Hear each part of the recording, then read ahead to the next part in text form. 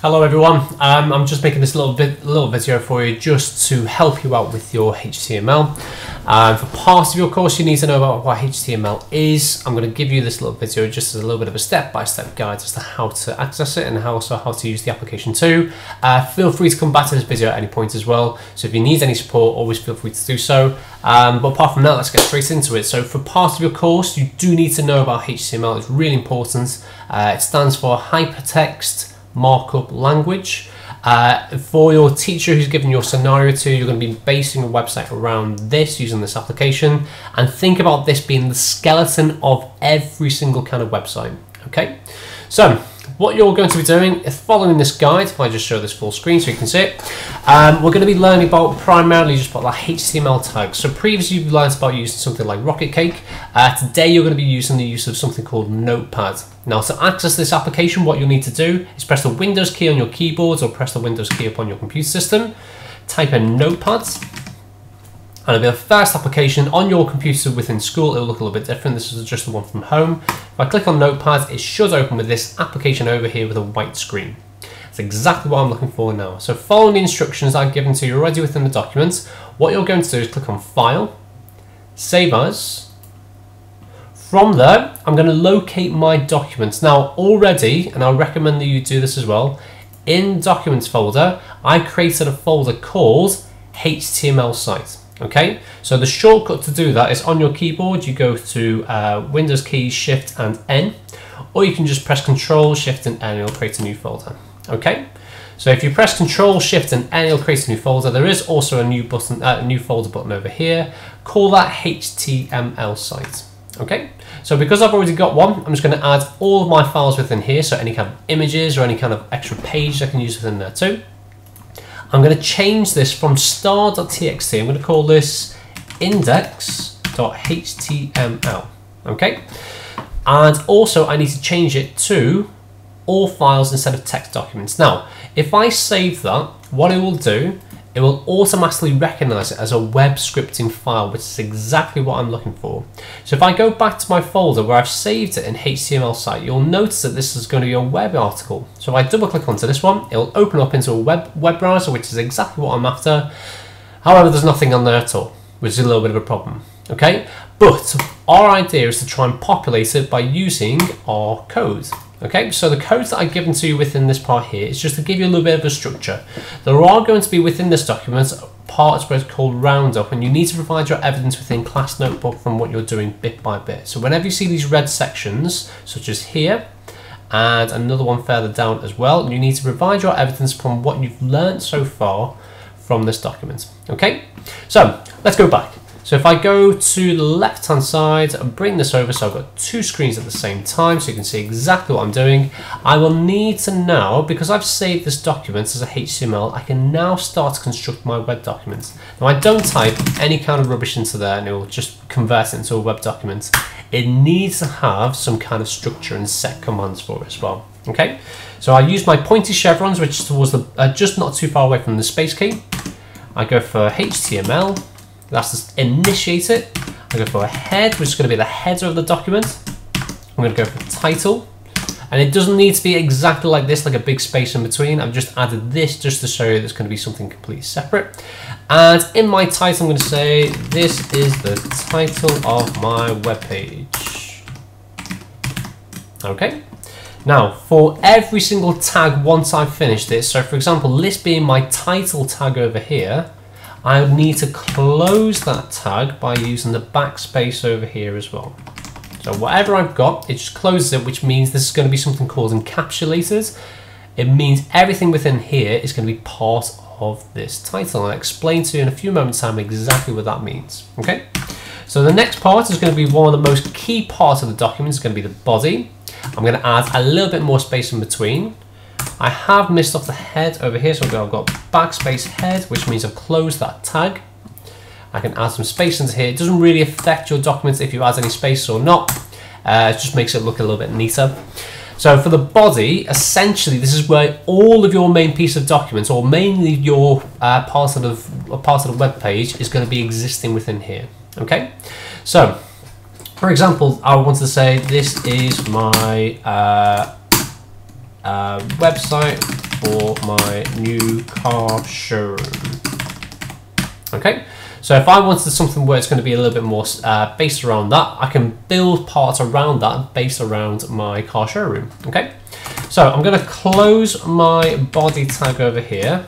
Okay, and I'm also going to close my HTML. Okay, so whenever you see this star icon at the very, very top where it says index and then a little star icon, that means it's unsaved. What I can do, if I press Ctrl and S, it will save it, so I don't have to come back to it again.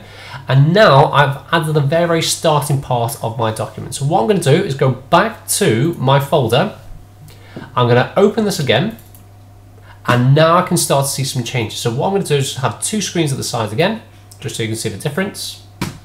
And you can see now I can very, very clearly see the main part of my document is going to be here. So this is the website for my new car showroom, which is what I've got right here. Okay, so within the body of the document, this is where you're going to put all of your main key parts. However, where it says this is the title of my web page, that's actually on the tab at the very, very top over here. Okay, so where it says this is the title of my web page is not very, very specific, is it? So we need to change it. So I want to put down on here Knoll Hill Car Showroom. If you know exactly where Knoll Hill is, it's absolutely fantastic sports car showroom, not too far away from Maidenhead. Okay, so same again, so it's index over there. I'm going to press Ctrl and S to save it, and I'm going to refresh over here, and now I can see that my title's now changed. So I can keep changing it every so often. I can see exactly how it's been developing. Okay, I'm just going to close this for the time being and go to the next section. Okay, so as I scroll down, there's going to be the first part where you've got all these tags. These are going to be the explanations for it. So your teacher will be able to ask you upon what these tags actually mean within the lesson. So for example, you've got HTML, head, title, body being used as well. So they're the main key ones you need to know specifically for this course alone.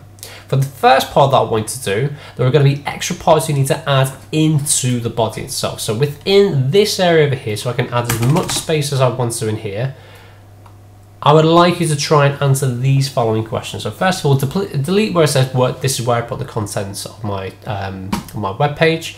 However, I've already changed it. So what actually happens if you put that within there? So just a little bit of an output onto it. Now type in B as a tag and then hello. So that will change the style of your text. I would like you to try that out and see what it does. Can you figure out how to add some italic text and also some underlined text? There are many ways upon how you can actually try and do it. So for example, if I give you a little bit of a hint, this tag is for the bold of your text. So if we go back to that web page again, if I save it first and then go back to my web page, it now comes up bold. So think about it to yourself. What would happen if I try to use italics or maybe underlined? I want you to try and figure out what that tag is going to be. And also as a little bit of a bonus as well, I want to throw this in, what does the marquee tag do here? So for example, I need to have marquee over here,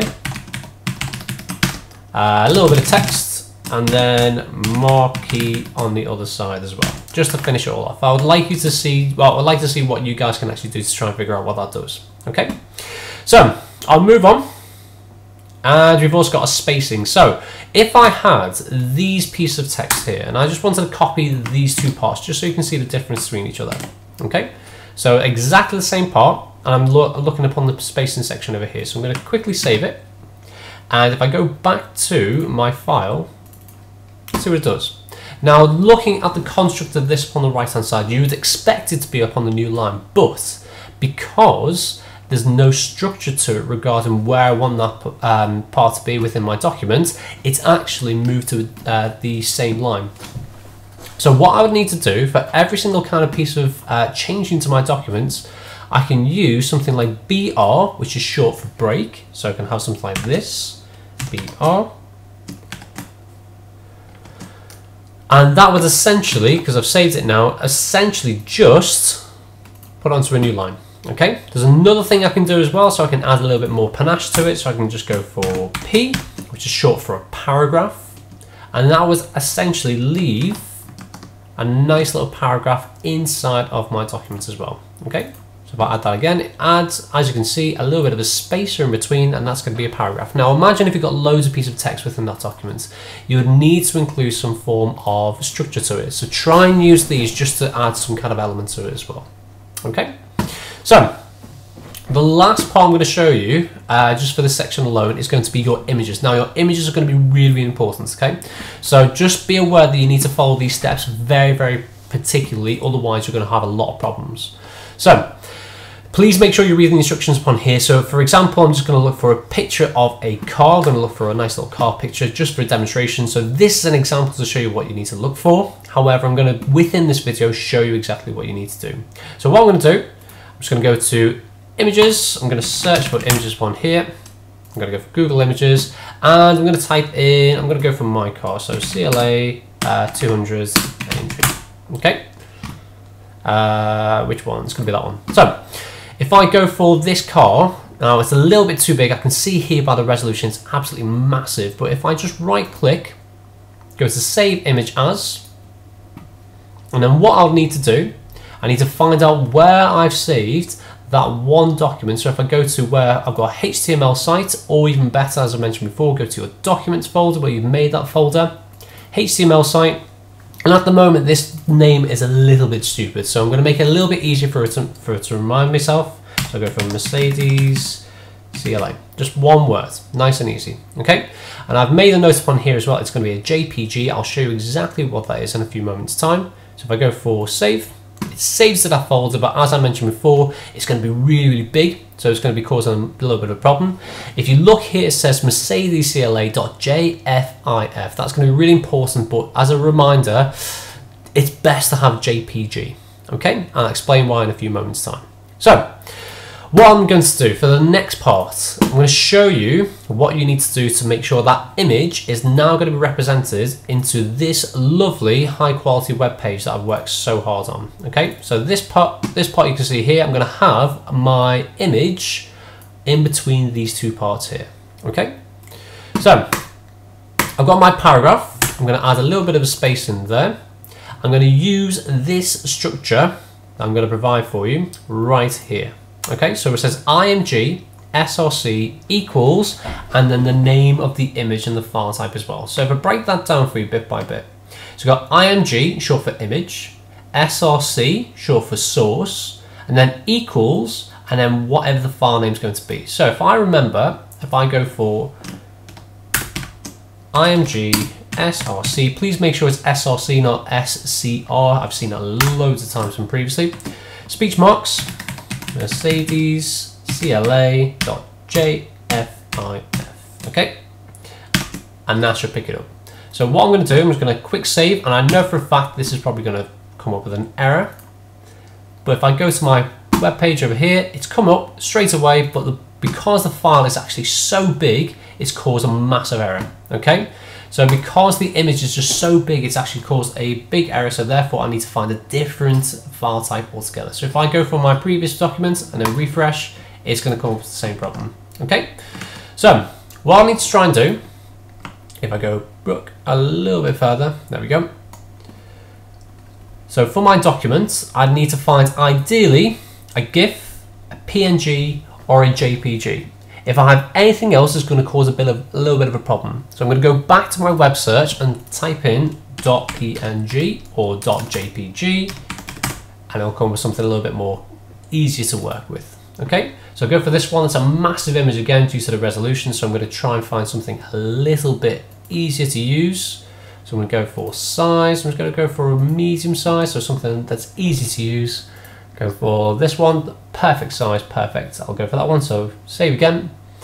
It's a web file, so I'll go for save image as. Still come with a web file, so I can't use that one because it's been copyrighted. So if I try this one, there we go, it's still come up with a copyright, there we go. So there are some that I can use, there are some that I can't. Let's go for save image as again. There we go, that's more like it. Okay, so I should have the JPG, so I'm just going to pick down CLA, and that should do it. So if we go for save, back into that folder again, you'll notice that if I go back into the folder, I've got two. please make sure you try and identify each one. So I'm going to get rid of the old one, so that's my .jfif. If I double click on there, it will recognize it. There we go. And I'm going to try that again.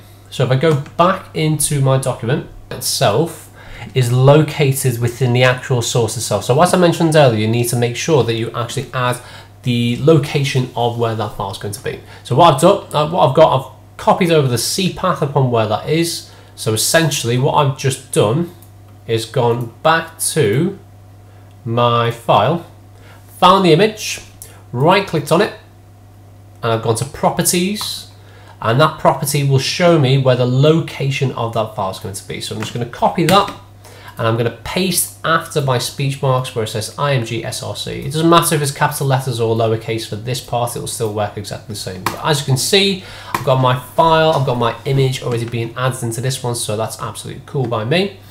I've got a little bit of a problem because I've got too much space over this part. There we go, so add that in, give it a quick refresh, and it's just a little bit more structured, a little bit more organized. Okay, there is a link that I can provide for you just regarding resizing that image as well. So you can set out the resolution upon how big you want that image. It's entirely down to you as well. Okay, so try and be creative with this part. Just try and work it through bit by bit. Understand that it is going to take a little bit of practice, but just understand that it is going to be bit by bit process. If you need any support, do feel free to send your teacher a message, or within the classroom, please feel free to ask. If you need any help from me as well, please do feel free to send me a message on Microsoft Teams and I can get back to you as well.